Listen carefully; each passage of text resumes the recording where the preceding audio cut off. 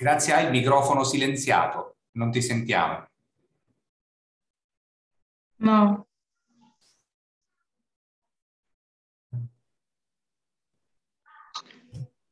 It's not working. I think you don't have, I don't know, sound on your computer or something.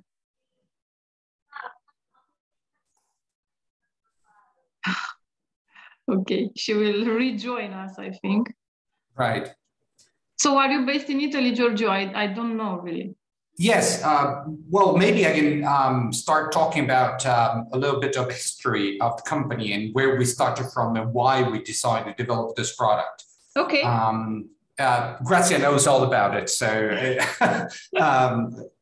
we don't need to tell her. Right, so SmartBug is a startup company that it's really a spin-off of a previous company that I own that operates in the embedded system development. So this other company that is called Noviacom has been working with hardware and software development for embedded systems for a number of years. A couple of years ago, we started realizing that the smart home environment needed some changes in the way it was developed. And we know that smart home and domotics in general have been around for about 30 years without really developing any killer application that made it very widespread. A few years ago, a few changes have happened. The first one, the most important one, has been wireless technology. So one of the main reasons why smart home hasn't really developed in terms of market share has been the cost of implementation and installation of the systems that in the past was very invasive and disruptive for the home environment. You needed to wire up all of these devices. So wireless technology has been a major game changer in this market because people started to realize that they didn't need to change any wiring in the house to implement smart home. Grazie. Prova a parlare, vediamo se ti sentiamo. Niente, non... No, but you have the microphone on mute and now you can press on the microphone. Ah, ecco, c'è il mute in basso a sinistra. C'è il simbolo del microfono. Yeah, can you hear me now? Yeah. Okay. All right. Great. Good. Technology. Okay, please, Giorgio. So the second major breakthrough has been voice assistants. So once Amazon Alexa and Google Home came into the market scene, people started to see this technology as more friendly. They started to realize that they could do something with the smart home environment that wasn't too nerdy or techy and was available to everyone. So every one of us has one of these voice assistants in the house. The problem with that is once you play around with it for a couple of days, you realize that other than asking to play a song or what's the weather in San Francisco, there isn't very much things that you can do with your home, just having that. I have it as a furniture. Right. But it's fun. I mean, people, you know, came closer to technology this way, and this opened up a huge market of devices. But we believe that devices is not the right starting point. So a collection of devices is not a smart home. What needed was an environment change in the technology. So we started from a few concepts trying to cut down all of the mess that was around the smart home, trying to come to the essence of it. And we realized that we use our home and we're used to play around with the home with a very specific number of habits. You come home, you know, just dump the keys into a bowl and you switch on the light with your finger. So still we are used to interact with the home in different ways, using our hands, using our voice, and using our smartphone. So the other problem that we tried to solve was space.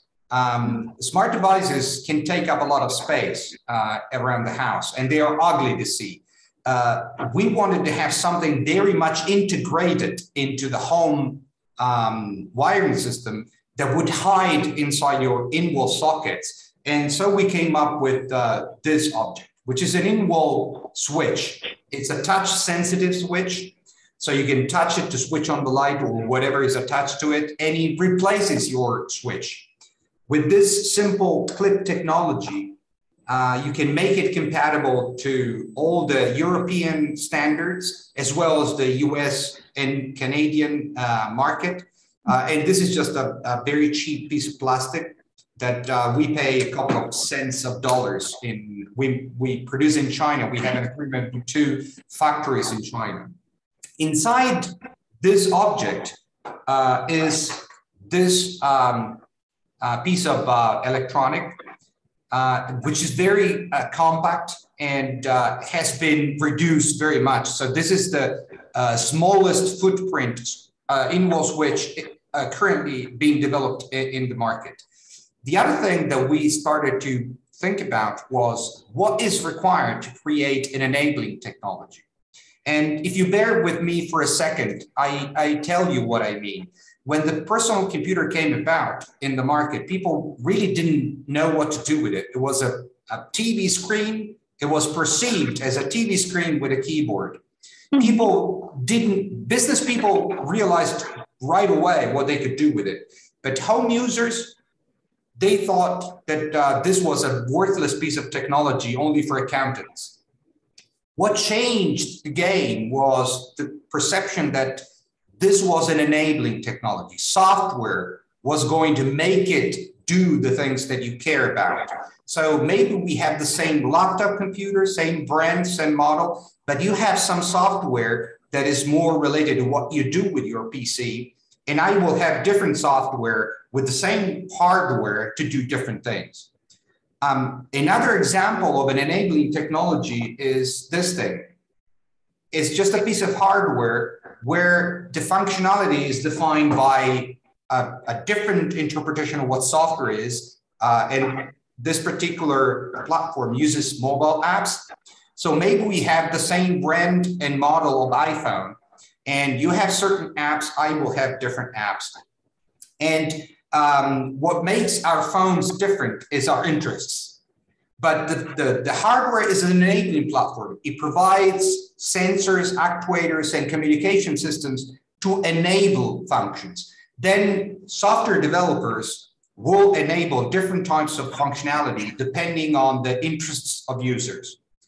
So starting from this concept, we created a product that has to be spread around the house, because a house is an environment, it's not a single object. That's why we don't believe in smart devices, but smart environments. In order to create a smart environment, you have to have a device that is distributed throughout a space by design. And this is why this product is called a smart bug, which means literally a bug that is smart. And the reason for that is that we were inspired by colonies of insects. They have all the same hardware, ants are all the same, but they are specialized in different functions depending on what the ant colony needs. So this system creates a communication network based upon Wi-Fi mesh technology, so that every device can talk to any other device. It's a collective system. Then they elect a gateway device that talks to your Wi-Fi router to go into the cloud. And this is done dynamically. And this solves the problem with Wi-Fi devices that might be placed around the house in some spots where Wi-Fi is not very good in terms of signal. This is completely solved because the devices talk to each other. They elect a gateway device that is one of them, like your queen bee in a bee colony. And if the queen bee dies, another one is made because the colony has to carry on. And this happens with this technology. If one of the devices has a problem, the mesh network dynamically reorganizes itself so that another gateway is elected and all the other devices can continue and carry on with their work. Then we endowed the system with a number of sensors that could enable what you might be willing to do with your smart home environment. So the system has temperature and humidity sensors to sense the environment. It has a power meter that can check up your energy consumption in a very detailed way. It has a digital microphone, so you can talk to it and send voice commands, both using Amazon and Google clouds if you want, or our own cloud, which is right now very limited in terms of voice interaction. We're still working on it, but if you have an Amazon account or a Google account, you can leverage the cloud of Amazon and Google, and you don't even need to have the physical Alexa device because the system can listen to you directly, and you would have it in every room of your home. Then we started to think about what type of appliances you have in your home. You have three types of appliances: very old technology that is on, off, like your light or your heater in the bathroom maybe, or your gate that you open through your interphone. So this is the very old technology. Then there is a mid-old technology that is anything that has a remote control. And we still have lots of these things in the house. So we placed a IR blaster onto the device that is very powerful. So it can control anything that is in the same room as the device as a remote emulating system. And the third type of technology is smart technology that either talks Wi-Fi or Bluetooth. These are the two worldwide standards that are generally adopted anywhere in the planet. So we basically placed all of this technology inside the system. And what happens is that you can talk to any device that you already have in your home or any other additional device that you might buy brand new that has smart capabilities. The Bluetooth low energy interface is very interesting for a number of applications because it extends the reach of any device to anything else that is around it, from a smart speaker that will let the system talk you back to smart bands. And we are doing some experimental setups with some companies that deal with home care of elderly. We developed a smartwatch of our design that measures some of the parameters, locates the person inside the house as an indoor localization system, and can send alerts if the person falls down or has some health problem. All seamlessly. They don't have to do anything actively because the system actively controls them without them doing anything. They don't have to press anything. They don't have to be anywhere specifically inside the environment, because the very idea of smart environment is that the entire home is connected anywhere you are. So, and then the last bit that we believe is a strong innovation step, that is, we made the system programmable in a similar way to what you would do with your smartphone. In a smartphone, what you add in terms of functionalities is apps. Any new app adds a functionality to your smartphone. We call these little bits of software smart plugins, but the concept is the same. So say you want to create a timer for your staircase lights.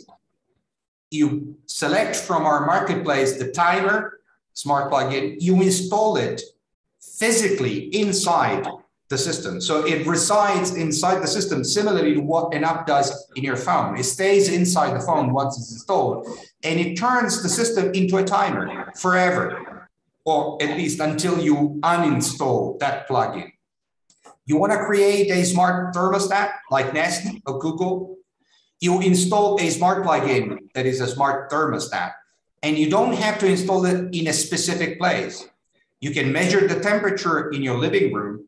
Then the system talks to the other device that is in your laundry room where maybe you have your heating system, and tells it to switch on or off depending on the temperature. And once you have installed this smart thermostat plugin, that particular device that hosts this plugin will behave as a smart thermostat. the same as a remote control for your AC. So you can switch on and off your AC from anywhere in the world, check your temperature. And all of this functionalities is present in each and every device, so that you don't have to plan ahead what you want to do with every device. You can change your mind anytime. And if you want additional spaces to be covered, you just buy another box, place it into the home anywhere, and you extend the reach of the system in a completely seamless way. So this is in brief, the system, and hopefully I was successful in conveying what the system does and what the main innovations are. But of course, you're free to ask anything. I'm here. Thank you so much for the presentation. Well, you know, the tech guy in our team is Arijit, so I will let him start, and I have some questions as well, but after the techie in the team. The two techies talk with each other, right? It's called techie talk. Okay. Yeah. Beautiful presentation. So I have one of my portfolio company based out of US in the similar vertical. They have a patented technology regarding almost similar thing that you do. Only factor is they have invented their own hub and their own network security system, which they claim that cannot be cracked and that cannot be hacked. So everybody claims that. Anyway, because that's one of my portfolios, so I thought that I should share what's happening. And yes, you are right. This is the future. And many of such companies would love to probably hop into that. I was just checking your website and just curious about few things which I have seen.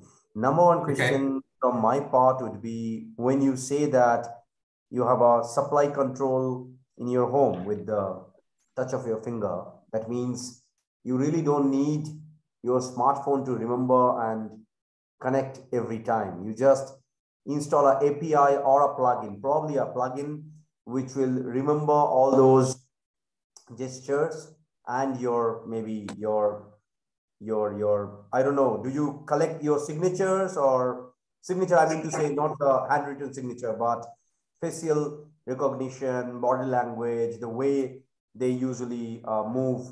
So is it learning on its own, record it, understand it, remember it, utilizing our machine learning, and then self-evolve, and then you just don't need to utilize your smartphone again and again? Is it something that you're talking about, or am I taking it right?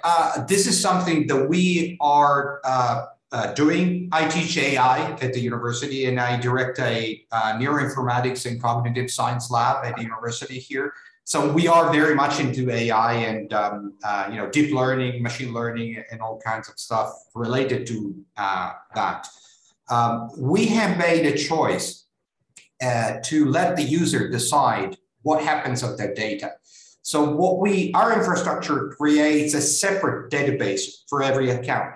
And this database is completely encrypted with a two-level of encryption based upon a randomly generated password that nobody knows. We don't store it, the user doesn't know it. Then they have multiple accounts with single password in a double encryption system, so that every database holds the data of a single user. If the user says, I'd like my home to learn from my habits, and maybe you to suggest improvements in my energy, since you can measure the energy consumption, I would like to have an energy audit from you and your AI system.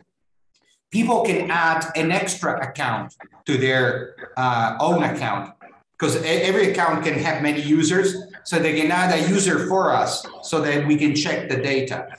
So that the system is based on a very strict privacy policy that lets the user decide whether or not we can lurk into the data or not. This is for consumers market. Of course, we have a completely different business model for business clients. We have provided some systems to utility companies that need to inspect tunnels. And because we have this mesh network capabilities, we can check position and health of single workers in underground tunnels very easily. And this has been done because they couldn't find any solution that would work similarly to our system. And we use smart bands in connection with the smart bug technology to implement this functionality. And in that particular case, they want to have their own database where all the data are stored and they do something with it that we are not involved with. This is for their internal policy. Their data is of their property and they do whatever they want with it. So we just provide a channel to send the data to their cloud and then they store it independently. And this is something that we also do in the health industry, where they want to have the property of the data and also they want to handle the data themselves. But for users, we do this. We do some inference analysis of the data, but only if the users allow us to do it.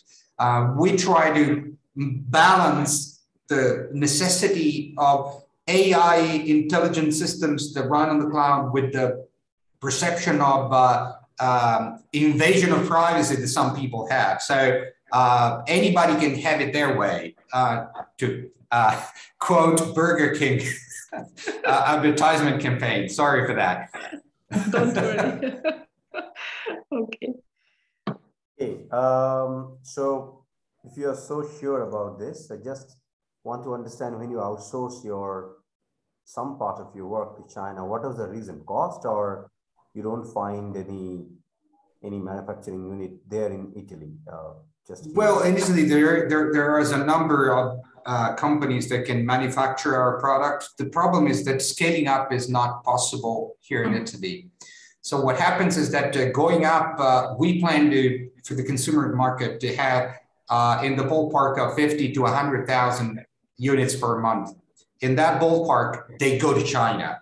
So what I did a couple of years ago, I went to China a few times. We selected many companies, and then we, funneled down this to 2 companies that were, well, they gave us a good deal, and they were also quality-wise up to the par. And we have an agreement with them, and they can go up to 1 million pieces per year, each of them. They know that of each other, so they are fine with it. And we explained to them that we couldn't rely on a single partner for robustness of the supply chain, and they are okay with it. We don't tell any one of them what the deal is with the other, of course, but so we found it very productive. They are very efficient. They are very reliable, and on a commercial basis, they have been very respectful so far. We had a few problems during the prototyping phase, and they have covered all the costs of their mistakes without asking any questions. So my experience with them has been excellent so far. Of course, we are suffering a bit from the chip shortage, worldwide problem. So some of the components come in quite late these days. But other than that, they have been excellent partners so far. So cost is one of the reasons, but it's not the main reason why we went abroad. If we have to deal with someone that has to go to China, so we have a middleman in Italy, we're not interested in that. If they could cover all the way to 1 million pieces per year, we might have decided to go with an Italian or European company. But from what we have gathered so far, for large quantities, they would go to China anyway. So we decided that we might as well handle the relationship directly. Right. I understand this point, but your hidden technology is not outsourced to anyone. The technology is designed, developed, software, firmware, everyone is in our environment locally. So all they get is a Gerber file to produce the electronics and an encrypted firmware that it's updated through over-the-air upgrade systems from our cloud directly. So they don't get their hands in any of the sort of rich part of the technology. which is patented anyway. But as you know, in China, they don't really care if you have a patent that much. Yeah, because I have experience working with Chinese guys for quite a long number of years, both in finance and both in technology and in manufacturing. So hence, I was just curious about these questions. I can ask definitely a couple of business related questions, but I will leave it to Bianca because. Okay. Okay. Yeah. So then I will unmute myself and then we'll talk. Yeah.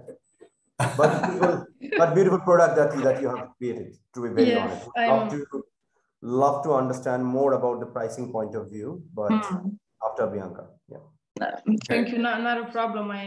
My questions are more technical regarding the business side of the business, because the product, I'm in love with it. I'm very happy to see that I have Alexa back home staying on the like a furniture object, and I don't use it. So yeah, it's very, very beautiful product. I just want to know, when you started the company, you said it's a startup. Yeah, we started at the end of 2019. It was November of 2019, and of course, the COVID crisis started right after that. But we kept working.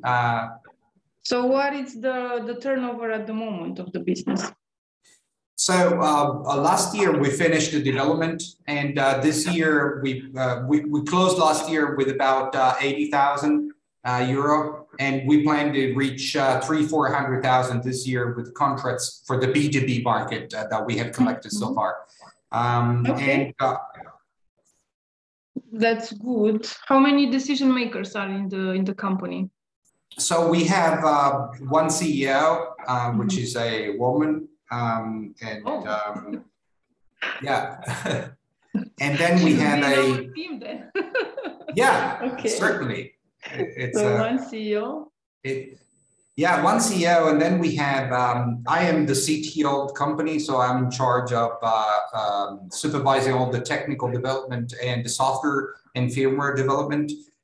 We have a CMO for the marketing and commercial side of the company, that is Paolo, who couldn't join us today. Maybe he will be back in time to say hi, but he had to run for a meeting. And then we have a board of director, and this involves one of the business angels, the CEO, and myself. And we have 4 business angels. One is Grazia, and then we have another 3 people who have financed a part of the development of the company.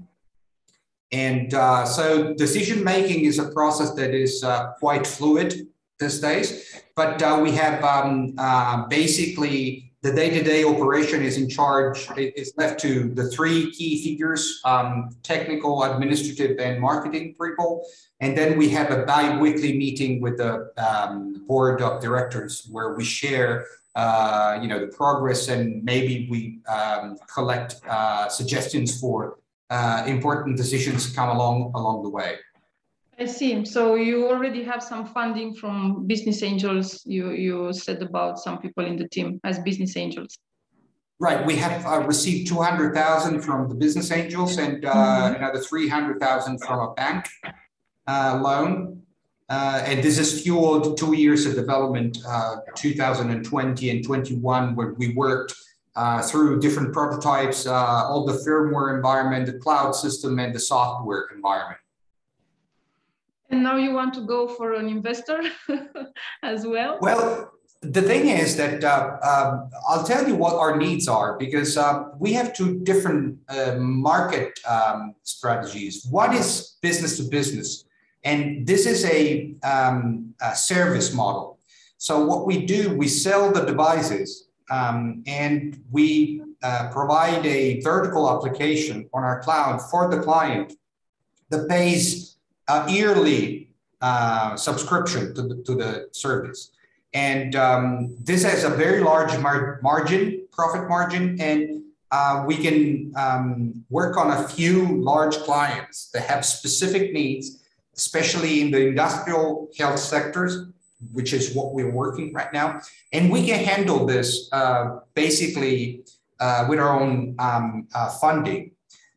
Then there is something much larger in terms of scaling up, which is the consumers market, where we sell the product, and also we sell some of the smart plugins the more sophisticated ones, similarly to what happens on the Google market, on the Play Store or the Apple Store, either one shot or on a subscription level basis. In order to do this, we have worked out a plan in terms of marketing strategy that has to be at least international. North America, Europe, and some of the Middle East would be the target points to this strategy. And we have also received a contact call from Amazon that has done a due diligence on the product and has allowed us into the Launchpad program, which is a specific program that Amazon has for startup companies. They have a high scale-up potential. So Amazon has worked with us quite closely in the last year. And what they tell us is that basically we need to have a stock availability in order to start this business with the consumers market that is quite large if we want to tackle different markets at the same time. Their logistics only works if you have the product in their hub, because people click and they want to have it at home right away. So this is quite a large investment in terms of production capability, and we cannot afford that to do that on our own. That's why we're looking for extra capital. Okay. I understand. What is the profit margin so far? Well, on the B2B is quite large in terms. So, for example, I'll give you one example. One of our clients has purchased 5,000 euros of the product that pays 20,000 euros per year for the service. These companies have very high standards, so they are willing to pay a quite large subscription to have a service that they couldn't get anywhere else, which is what the situation has been for this particular companies that we are working with. For the consumers market, the profit is around 40% of the product cost. And of course, this is without considering extra cost for some of the marketing effort that we have to handle. So basically, including everything from the cost of the product, production, shipment, handling, and everything that Amazon will handle, and they charge us 12% for that. Stocking the product and handling all the final delivery and post-sale, after-sale services, which is for us, we are a very small company. It's we couldn't afford to develop our own logistics, at least not at this stage of our development. So the consumers market is more of a scale-up effort where we want to generate large numbers, and the additional revenue that comes from smart plugin sales, we believe is going to be quite substantial. So the idea is once people have their product in their home, they will want to improve it.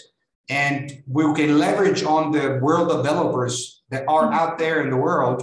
And for every dollar that they sell, we get $1 ourselves without sitting at home and enjoying what we've done. This is the hope. Okay, that's wonderful. For what amount of money do you want to apply as an investor funding? Well, we have basically we have worked out a range depending on how quickly and how many markets we want to tackle at once.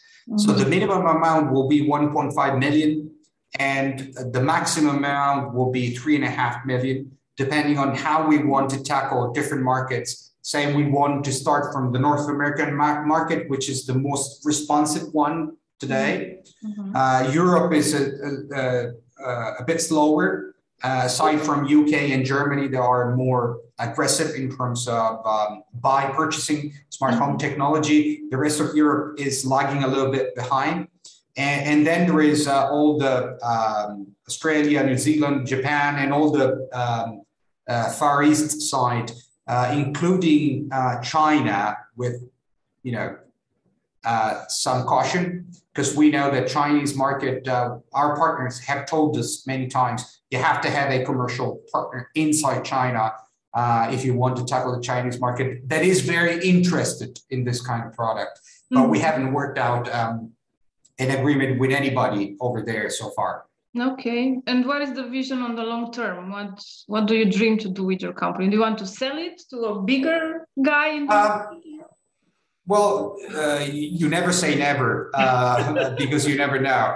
But the long-term vision is that if the technology gets a very large adoption base, it might become of interest of appliance producers.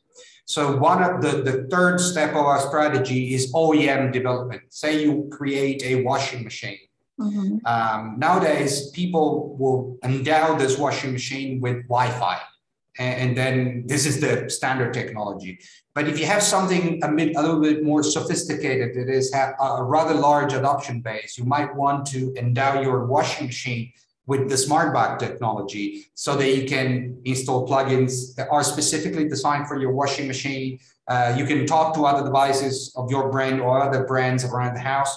So this is the long-term vision, but of course, this will happen only if we flood the market with our devices, which we have to do. That's true. So North America is the first market responsive to your product, Europe, and you said UK and Germany, and then Australia, New Zealand, Japan. That's very interesting to see how people react to technology. Arijit, I'm done with the questions. Just curious about your marketing strategy. If you're looking for USA, I guess there are companies who will be your competitor for sure. And if we look at Australia as a market, limited number of footfalls are there. If we look at Japan as a market, of course, there is a high potential, but I really need to check and hop in whether there is other player in the market or not. South Korea might be of interest. And if you talk about collaborating with biggies, of course, Amazon have got their own acceleration model. So I'm not sure whether you have applied over there and you have been selected. If not, then of course we can talk. If yes, then also we can talk. No problem. Right. We have been selected for the Launchpad program, which is not an acceleration program, but it's a. I know. You know it. Okay. Let me give you a perspective. So I have probably worked with almost all those platforms that you can think of, which includes Google, Amazon, Samsung, Moga, Intel, Alibaba, blah, blah, blah. It's a long list. Your stars, your Techstars, or I mean, the number of accelerators that is there. So I'm in their board either as a mentor or as an advisor or as an external helping hand to raise fund. So definitely this is one of the biggest potential business that you have started. There is no doubt in it. Regarding fundraising, you want to do it in one shot or go, or you have a strategy in your mind that you will be doing it in multiple rounds? Well, our hope would be to do it in multiple rounds. We don't want to give away too much at this stage of the company. We know that we have a... Very nice. Probably this is second time I'm talking to a startup and in this investor roundtable who is focused enough and do understand the valuation game. Well, I believe that when you raise funds in this way, of course, there will be someone who will probably try to buy you off. Okay, that will be the ball game. You guys are okay, completely fine with that, because I'm sure after you pitch, there will be interest level which will be increasing. And people will probably do their own kind of activities. So me and Bianca will be there for all those kind of negotiation deals, which you allow us to do that. So of course we'll be there in both sides of the table. So we'll be more than happy to do that. It's not a problem at all. So yeah, like from my end, like it's 100% like agree that you are one of the potential startup whom we can probably have and maybe we can grow these things together. Not a problem. Thank you. Thank you. Of course, as you were saying, we're trying to build value for the company, and we would like to go step by step if this is possible, considering the general conditions. so that when we sell, because of course at some point you have to sell, we sell the right value for ourselves and for all the investors that believe in us. But selling at the right point, from my limited perspective, I'm a tech guy. Maybe after 9-10 years, not now. Yeah. Work a little bit. You want to sell, don't sell now. Yeah, not now. And in fact, exactly. I'll share you an interesting point. Today morning, I was talking to our Korean counterpart. I'm not sure if you have Googled me well. So I have a very strong base in South Korea, including a couple of other parts of the world as well. In South Korea, there is a company who is doing a lot of good works in European countries. And recently they bagged a deal from Greece for about 40,000 apartments that is coming up new for their security systems. This is a new digital security lock that these guys have created. The reason I'm sharing with you, probably both of you guys will go hand in hand, utilizing a couple of deals. So let's see, I will talk to Bianca. We will find out a strategy for you guys, not only about only fundraising. We will see that what best can be possible from both of us, like both the crazy ecosystem builders, so that entrepreneurs can grow.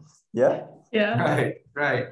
What is important is that the event is offline. I talked with Gratia about that. It will be in Dubai on the 9th and 10th of March. So it's very close. Okay. I hope you can accommodate your agenda for that. Well, we have already tried to look at flights, and from Catania, there is a direct flight to Dubai, but we would have to come. So we have to stay there at least 5 or 6 days, because the flight is not every day. But this is not going to be a problem. One, on a more operative side, do we proceed directly loading up our pitch in the link you provided, or can we send it to you beforehand so you can share some thoughts and maybe suggestions with us before we submit it? Share us in the email instead of the link. You don't need to apply through the link. I mean, we are already talking. So send us the details utilizing the email. You can mail to Bianca. I can give you my mail ID as well. Yeah, please. Yeah. Okay. Yeah. Grazia, do we need to stay there 3 nights? I believe yes. Don't come only to attend this investor roundtable. Not every day you are traveling in Dubai. Stay for a couple of more days. Probably Dubai is the best hub to probably, explore opportunities for more business. So maybe. Yeah. And we will arrange some meetings with the investors and some other people who are traveling to Dubai. I'm talking with a lot of people. So you will meet and network with a lot of business people. So it's, it's a pity not to stay at least 3 nights if you come to Dubai. Okay. Yeah, we will. Stay for a little longer, like 4 or 5 days, approximately 4 nights, probably. Me and Bianca, we are actually trying our best to make the entire trip worthwhile for all of you. Yeah. Okay. Yeah. Okay. Grazia, we cannot hear you. I don't know why. What you are doing with your microphone. Ma che cosa? My Italian, I have just a few words, but I enjoy talking in Italian. Well, I've been to Romania quite a few times many years ago. Okay. And I was always fascinated because we have a common root. Our languages have a common root. Yes. And it's quite funny to hear some of the words that sound like a different version of your own word for that particular thing. And I guess it's the same feeling that you get when you hear Italian. Actually, I understand it. I understand everything, but I speak Spanish. I've been studying in school Spanish, and I cannot talk in Italian. Like all my head is in Spanish. So. Right. And the other thing that struck me was how Italian opera, how much Italian opera is popular in Romania, especially among the young people, is something that here people below 70 never goes to attend, but there is very popular, and it was something very surprising to me and very, very nice because I like opera. So we are in love with all the artists in Italy. You have such a great history. Bianca? So. Yes, Grazia, we can hear you. Oh, yes. That's it with my mobile. So I'm happy that you liked. I'm happy that Giorgio introduced Smart Bag. he have been worked on this very interesting app until now. So I'm very happy that you liked it. It is a very interesting, amazing app. So I hope we could do a lot of business together from this and others business.